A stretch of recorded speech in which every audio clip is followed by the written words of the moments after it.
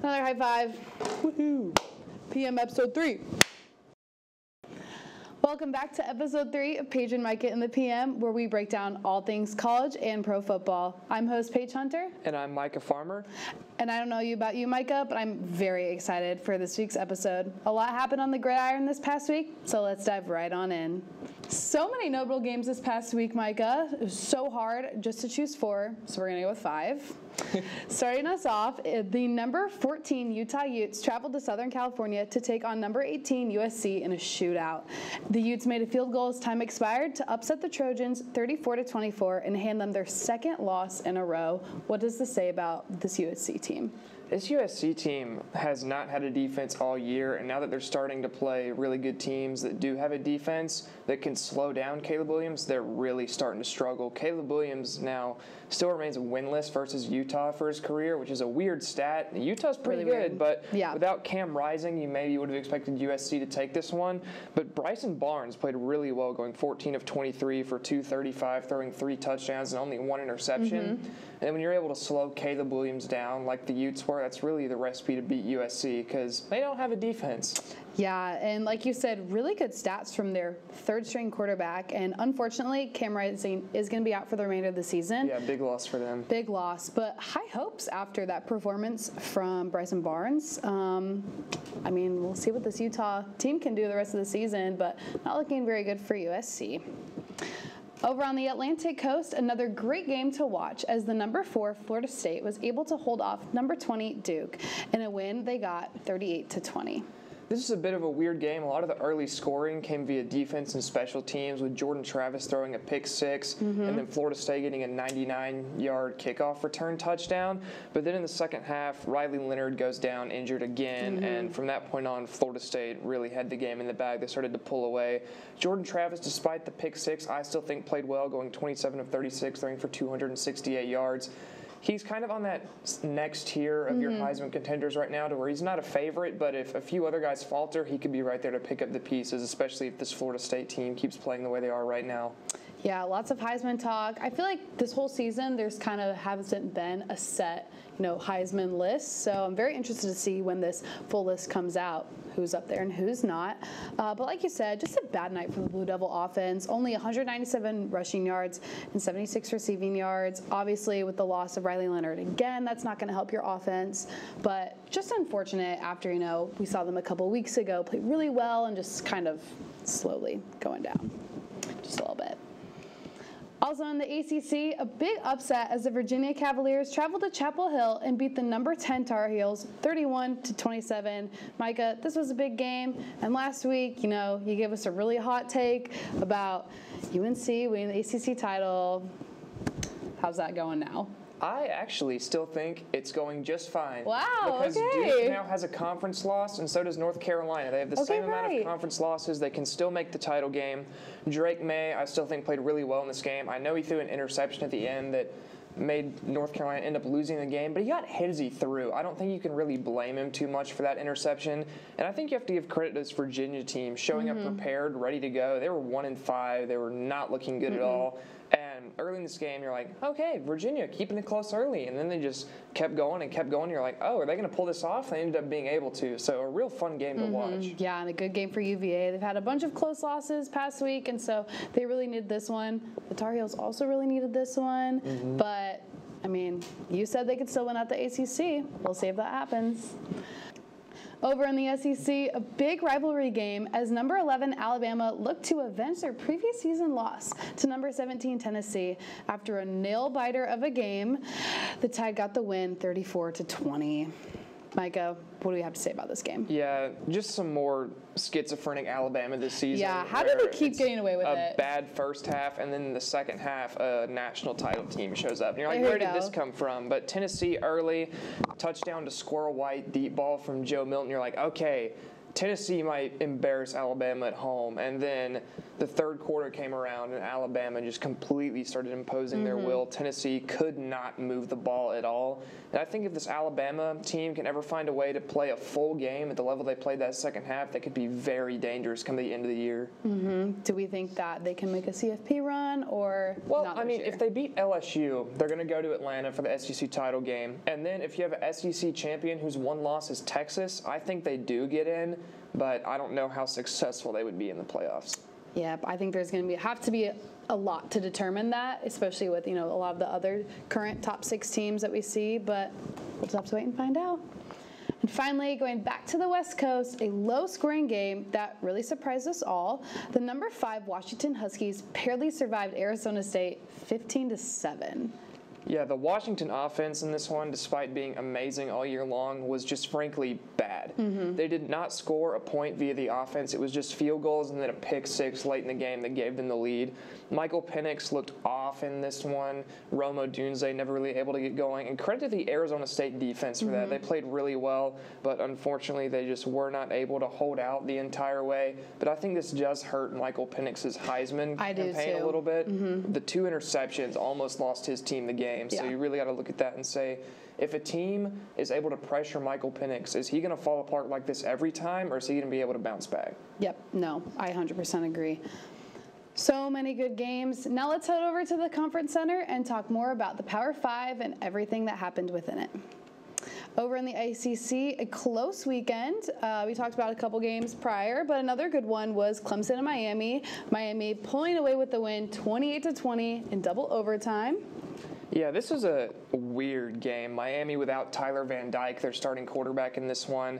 And you think, okay, this Clemson defense is so good that Miami with the backup quarterback is not going to be able to move the ball at all. And they ended up being able to move the ball, and then Clemson keeps turning it over in the red zone. They lead the FBS in fumbles. They cannot hold on to the football. It's coming back to bite them over and over and over. Then on the last play of the game in double overtime, it was supposed to be just an inside zone run up the middle.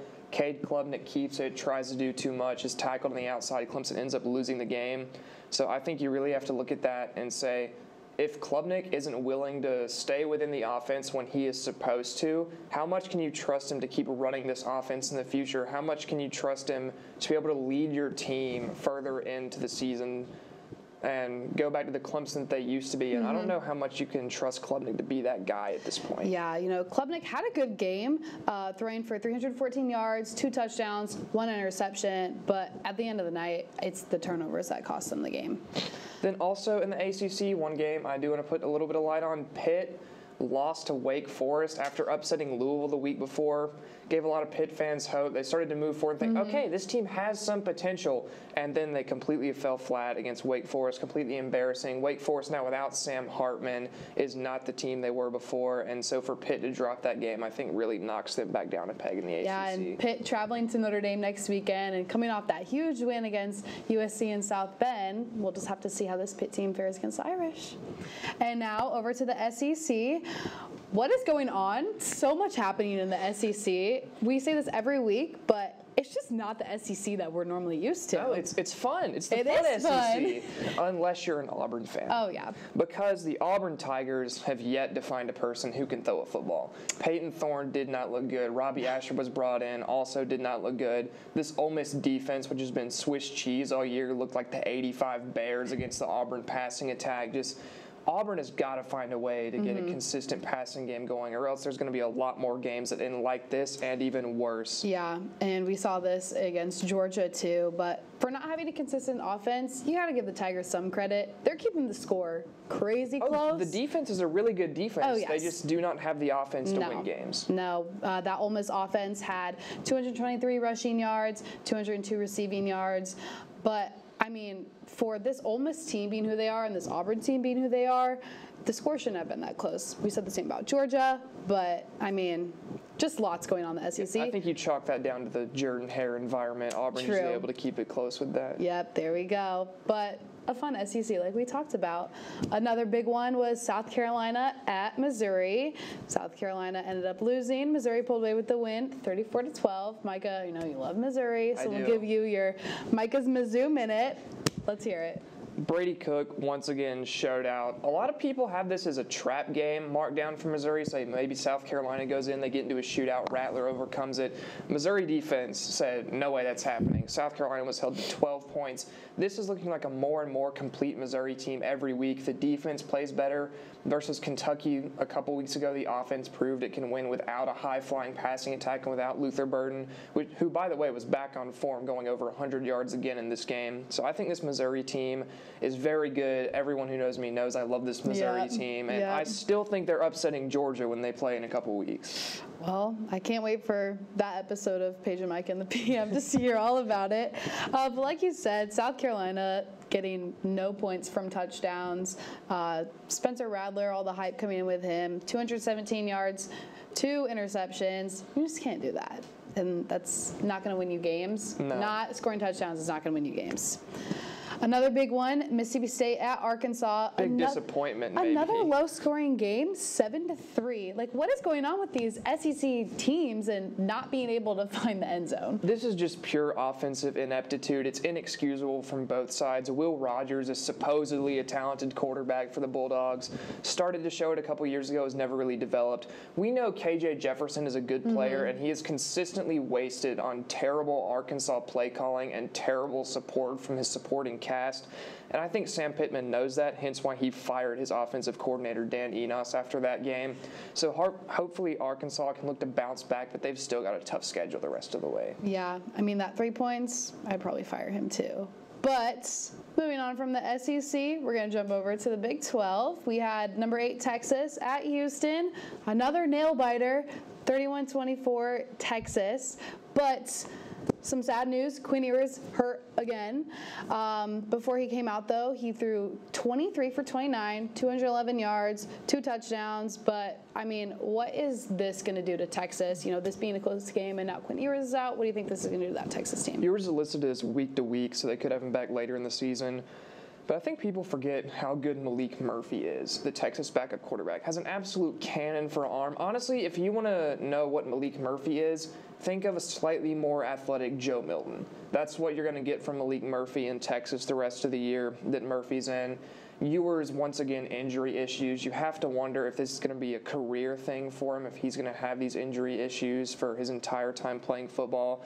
And it just stinks to see a guy that talented going down so often. But credit to Houston for keeping this a close game. Yeah, Houston had more total yards than Texas, coming in at 392, despite the loss. So lots of credit to them.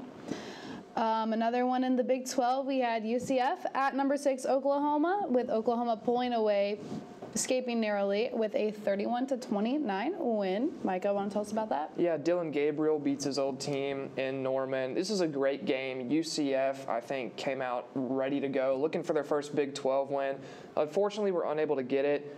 And just in overtime, the 2-point conversion play call, it was baffling to me. Yeah. I think that's a little bit of something Auburn fans know a bit too well, of Gus Malzahn trying to get too cute late in the game, going for 2. And I think that bit UCF. I think if you run a straightforward play, you stand a chance to win that game, but unfortunately would not be the case. Yeah, and UCF coming in 6th in total offense and Oklahoma coming at 7th. So 2 big offensive teams here, but like you said at the end of the night, it came down to who can convert and who can't. Over to the Pac-12, kind of our favorite conference right now. Most entertaining. Most entertaining, yes. We talked a little bit about our previous game. So we also had Washington State at number 9 Oregon. Oregon looking for a bounce-back win. They ended up getting it 38-24. I think in the past with your Mario Cristobal Oregon teams, this is where you could see them maybe falter, maybe drop one at home versus Washington State, and the season unravels. However, I think Dan Lanning was able to get them ready to go. They bounced back. They were looking great in those throwback uniforms. Bo Nix played really well, throwing for 293 and 2 touchdowns.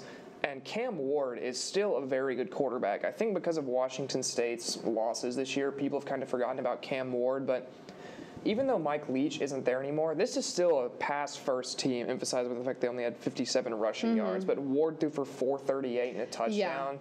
So I think Washington State is still not a team that a lot of Pac-12 teams want to go up against, but a great bounce-back win for Oregon to reassert themselves, especially with Washington looking weak this week. Yes, I 100% agree, and I think that's going to have a lot of effect in these future playoff rankings that are about to come out. And finally, over to the Big Ten, we had number 7 Penn State at number 3 Ohio State. Game of the week, Ohio State coming out with the win, 20-12. Their first kind of close game of the year, despite the Notre Dame game. But this was a big game. I think a lot of Ohio State fans are not going to be happy with me. I still don't trust Kyle McCord in a big game. This was so much Marvin Harrison being better than everyone else on the field, and the offense only putting up 20 points. That's not going to cut it versus Michigan. I don't care how good Marvin Harrison plays. If Kyle McCord can't spread the ball around, create on his own, I don't think Ohio State is going to be able to beat a team like Michigan or beat any teams in the playoffs. So while I still think Ohio State is a top 5 team in the country right now, I would still take the teams around to beat them because I still don't trust Kyle McCord. And that Penn State defense coming in at first overall in total defense.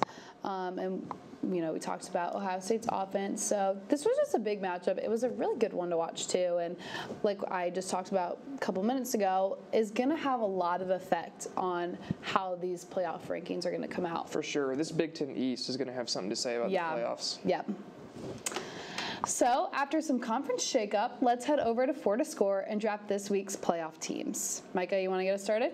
Yeah, so my number 1 is still Michigan. They look the most complete out of anyone. They went and absolutely throttled Michigan State at Michigan State 49-0. Yeah. I know Michigan State is not very good, but to beat a rival in conference on the road 49-0, this Michigan team remains the best team in the country in my eyes. And I agree with you there, which is why I also have them at number 1. That another, huge blowout win, again, against Michigan State.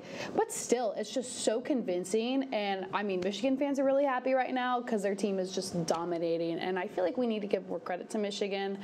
I just feel like there's not a lot of talk about them right now, but I do think that they deserve to be the number 1 spot, with their performances throughout the weeks. So who would you have right behind them? Right behind them, I did have Georgia, like I do every week. Just not getting the convincing wins that Michigan does.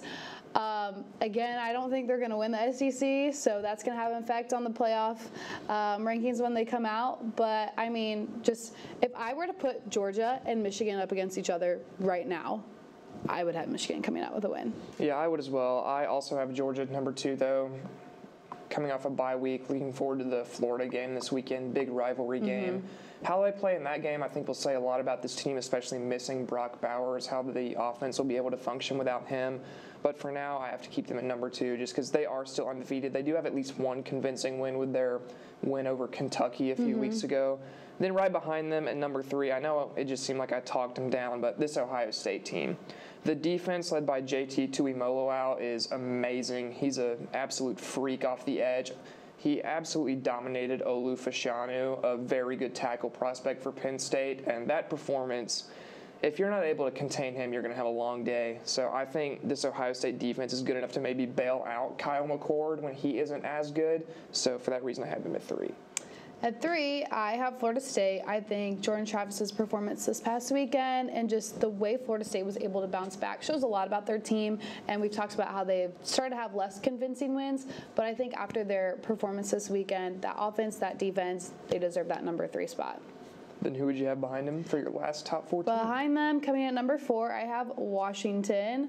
Not the results. Well, I shouldn't say result. Not the performance that we expected to see this weekend, but I do think they can win out in the Pac-12, and they've been dominant throughout the rest of the season. I think this was maybe just not their best week, but I still have them coming in at number 4. I also have Washington rounding out my top 4. For me, that win over Oregon is still the most impressive win of the season that any team has. For that reason, I'm going to keep them in the top 4, but they need to make sure that doesn't happen again, like what happened versus Arizona State. Then my first 2 out are going to be Florida State and Oklahoma. Florida State, I still think they are a good team. I am not sure that they're a great team. I want to see them play a team like North Carolina that has that high-powered offense because a lot of their wins other than LSU, are versus teams that do not have a great offense. And week one, sometimes weird things happen. So I still think they're very good, but I just want to see them play another dominant offense and see if they can keep up. Then Oklahoma, obviously the win over Texas, surviving versus UCF. Dylan Gabriel looks amazing, and they're still undefeated, so keep them at 6. At my number 5, I have Ohio State. At the end of the season, I don't think they're going to beat Michigan, obviously. So I think they'll still end up coming in at 5. And then, like you, I also have Oklahoma at number 6. That win over Texas, I think, really secures them that spot. And I think that this win this past weekend also keeps them there, too. So, as the race to the CFP is getting a lot closer, a lot of teams are having to lock in and prove that they deserve that top spot. When we come back, we'll head over to the pros and talk about yet another crazy weekend in the NFL. We'll see you after the break for more Paige and Micah in the PM.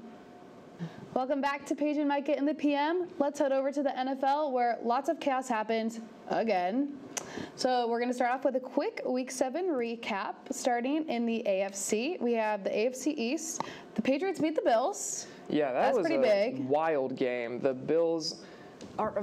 I don't know about this Bills team this year. They keep saying, "Oh, this is going to be the year we take the next step. This is going to be the year we take the next step." Bills They just Mafia. look off this season. Do not look consistent at all. I don't really trust Josh Allen as much as I used to this season, and obviously losing to the Patriots is not ideal. So I want to see the Bills get another convincing win before I'm able to put them back in the tier of a Super Bowl contender. Yeah, losing to the 1-5 Patriots too. I think that's pretty They notable lost to our add. striking midnight team from a couple weeks. Yeah, that's pretty notable. Yeah. Next in the East, are the Dolphins legit? Do we think so? I do not know, which I know is not the answer a lot of people want to hear on a sports talk show, but the teams that they've beaten are combined 8-25, and the teams that they've lost to are combined 10-4. So they're murdering bad teams and losing to good teams. I don't know about this team. The offense, the throw it to Tyreek Hill every play attack only will work for so long. I think you saw that versus the Eagles. They kind of started to figure out how to slow him down in the second half. So I don't know about this Dolphins team. I want to see more from them. Yeah. Moving to the AFC North, we have 2019 Lamar showing up for the Ravens. Yeah, MVP Lamar was back in a big way versus the Lions. Big win against the Lions. Yeah, you know, last year, a couple years ago, you say, "Oh, you beat the Lions 38-6. Who cares?" This year, wow, you beat the Lions 38-6. Wow, this Lions team came in with so many expectations to this game. You know, every week it seems like for the Lions, what kind of statement are the Lions going to make? What kind of statement are the Lions going to make? And the Ravens made a statement of their own. And Lamar looks amazing right now. A good win for the Ravens. A bad loss for the Lions, unfortunately. A lot of hype surrounding them after their performance last week. Not this week. And then the Browns and the Steelers both moved to 4-2 with wins over the Colts and the Rams. Yeah, this is a weird Browns team. Deshaun Watson seems injured every other week. And you have P.J. Walker sometimes playing well for this team. This defense, though, is the story of the Browns. Although, against the Colts, they gave up over 30 points, and the offense was able to bail them out. So you never quite know how it's going to go with this team. Usually it's a defensive battle, but they've shown now that they can win an offensive shootout as well. So I think this Browns team might make some noise later in the season. As far as the Steelers, I do not think they will be making any noise in the postseason. The offense is awful. Matt Canada is bad. They need to figure out how to score on offense if they want to become a legit playoff contender. Good for the Browns and Browns fans. I think Steeler fans will end up being disappointed in the postseason. But the AFC South, the Jags take first and are looking pretty good. Do we think they can keep that first place spot? I think they do. The Texans were on bye this week. The Titans have now traded away Kevin Byard to the Eagles for a bag of peanuts. That was real weird. They got like Terrell Edmonds, a 4th and a 5th round pick. I don't understand that at all. I don't know what kind of dirt Howie Roseman has on the Titans GM with the A.J. Brown trade and now this one. So the Titans look like they're giving up. The Texans obviously are not going to be a playoff team this year, even though they have improved. And then the Colts losing again this week. So I think the Jags have this one pretty easily. Good for Jags fans. And then finally, the AFC West. The Broncos beat the Packers. Another 1-5 team to win. What is going on? Yeah, Broncos defense is kind of starting to return to last season form. I still don't think Vance Joseph is the guy, but these are wins you have to pick up if you're the Broncos, because I don't think you're a playoff team, but if you can at least not be as awful as you were last year, show some form of progress, I think that buys people like Sean Payton more time. I think that buys Russell Wilson more time. So if they can keep this like small bit of momentum going, I think that'll be very good for them. A win is a win, and they needed a win, so that's pretty good. Also in the West, Micah, your favorite team we love to hear about every week, the Chargers. Okay, so Chargers had the Chiefs this week, obviously. I did not think the Chargers were going to win that game. However, they showed up, they kept it close in the first half, and they absolutely fell apart. Justin Herbert, I love Justin Herbert, but whatever's up with his non-throwing hand injury is really affecting him for some reason. I don't know. He hasn't looked great the last couple weeks. The secondary is horrific. Brandon Staley's supposed to be a defensive-minded coach. He's out here running zone every play, and our corners, Asante Samuel Jr., Michael Davis, they're begging to run man. Michael Davis literally put out a tweet that said, "I would love it if we ran more man coverage." That's when you know it's bad, when your corners are protesting the defensive scheme. Listen to the linebackers players. look lost. Kenneth Murray, it looks lost in the field. Joey Bosa's failed to show up. Khalil Mack plays sometimes. This Chargers defense infuriates me. Brandon Staley infuriates me. He doesn't know what he's doing. He goes for it on 4th and 75 from his own 3-yard line. They just have no personality, no fight at all. The receivers, not named Keenan Allen, are struggling, other than Quentin Johnston's looked decent at times. Austin Eckler held out for a while, and now he's not playing well. His yards per carry is down so low from what it used to be. Corey Linsley on the IR has completely wrecked the offensive line. They do not know how to pass block or run block right now. This whole team is just a disaster. That feel good to get out of your system? A little, yes. Every Chargers fan needs to watch that portion of our show. Moving over to the NFC, starting in the East, the Giants beat the Commanders. Again, what is it with these teams? I don't think the Giants are as bad as their record indicates. I think they're bad, don't get me wrong, but I think they're not 1-5 bad. I think they are on a similar skill level as the Commanders, and I think that showed in this game. Giants obviously able to escape with the win. Tyrod Taylor not looking awful, not looking great, but not looking awful. So that's just going to be the fight for last in the division, honestly. What a fight. And then the Eagles, you kind of talked about earlier. They just got a trade. Tell us a bit more about that. So Kevin Byard, the free safety that they've acquired from the Titans, is a perennial All-Pro, very adept in zone coverage, great instincts, flies all around the field, is a very sure tackler. And adding him to that defense, whose maybe only weakness was on the back end, this Eagles defense looks very good right now. Think they can go back to the Super Bowl this year? Especially with how the Niners have been looking the last couple of weeks, I think it would be hard to bet against them right now. Over in the NFC North, we have the Bears, another 1-5 team winning. Tyson Bagent season! Let's go! He looked very good versus the Raiders. I don't think he'll be able to keep that up. I think once teams see more film on him, they'll be able to start to figure him out a little bit. But for now, it's a really fun story. We'll see if he can keep that level of play up as Justin Fields remains out injured. The Raiders are not very good. Not really. Think fun win for the Bears, little happiness for Bears fans for a little while. Then the Vikings beating the 49ers on Monday Night Football. What a game. Very impressive win for the Vikings. They completely shut down the 49ers offense of people not named Christian McCaffrey. Brock Purdy did not look good, throwing multiple interceptions, including one that lost the Niners the game on a potential game-winning drive. Brock Purdy just does. It looks like the league is starting to figure him out a little bit. It reminds me of Kyler Murray a couple years ago when he suddenly started to really decline. Teams kept him in the pocket, started to contain him a bit more. And I think you're seeing defenses really commit to taking away the short throws from Brock Purdy, so he can't really check down as much. And as a result, he's not the type of guy that's going to stretch the field, and I think that's showing. Yeah, do we think the Vikings can make a playoff push? I do think the Vikings are going to make a wild card push this season. I think the Lions are a bit out of reach for the division lead despite faltering this week in the big loss to the Ravens. Big loss. But I still think the Vikings are going to be able to make a wild card push. All right. And the NFC South, we had the Falcons taking the division lead. Big win over the Bucs in Tampa.